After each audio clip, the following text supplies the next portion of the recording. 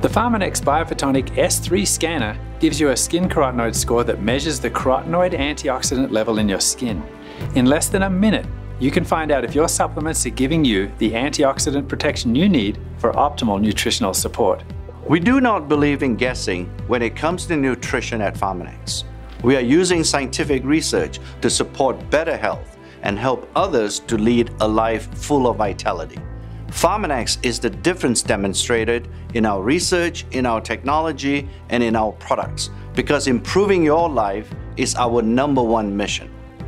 The exclusive BioPhotonic S3 scanner functions on the principle of scattered light called resonant Raman spectroscopy. The S3 scanner is the result of years of research and experience with the science of antioxidant detection. To understand the scanner's technology, you must first understand light. White light has all different wavelengths, represented by colors.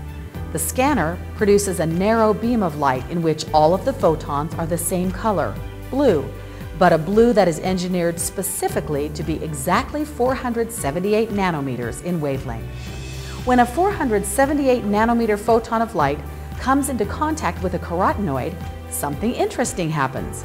The 478 nanometer photon resonates with the carotenoid molecule and becomes a 518 nanometer photon of green light. Because the number of photons generated is proportional to the concentration of carotenoids in the skin, these green photons are then counted to provide the carotenoid score.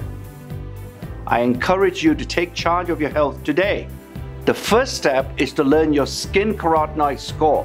If it isn't as high as it should be, supplement your diet with Pharmanex products while making healthier diet and lifestyle choices. And in a few months, get another scan. When you see an improved score, I think you will know that the products are making a difference in your body. You will have the confidence to know that your body is getting what it needs.